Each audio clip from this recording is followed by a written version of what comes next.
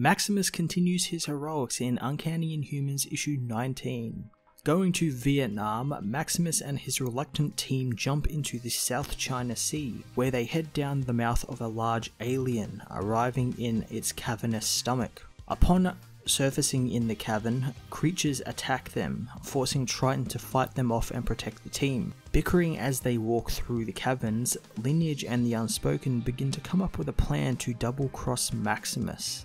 Reaching the Queen of the Hidden Realm, Maximus says that he wants a supply of deep eggs, which he needs for his Terrigen recipe, and in return he offers up the Unspoken for a trade. The Unspoken isn't too happy about the trade, not wanting to be some suitor for a fish. Using his suggestive powers on the Unspoken, Maximus leaves him for the eggs.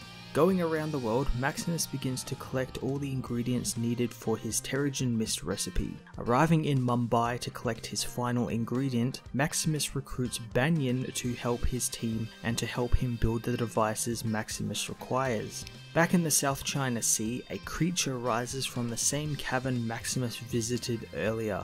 So Maximus's plan continues to evolve this issue, and this is the actual, I think, the penultimate issue in this little story arc, and it includes him trying his hand at heroics, although it's not your typical heroics. He's still kind of in that grey area where he's kind of a dick to his team members, as seen in this issue where he literally just trades one off for the ingredients he needs. Like, he doesn't really care for them unless they are of use to him, and the Unspoken kind of served his purpose last issue when he broke into that shield base.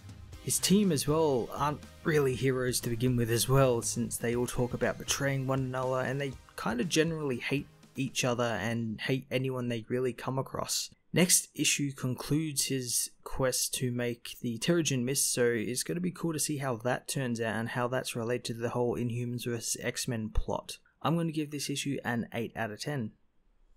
Thanks for watching. Remember to leave a comment in the comment section below, or follow the links on screen now to other reviews or topic videos. If you haven't already, remember to subscribe for more weekly reviews and videos.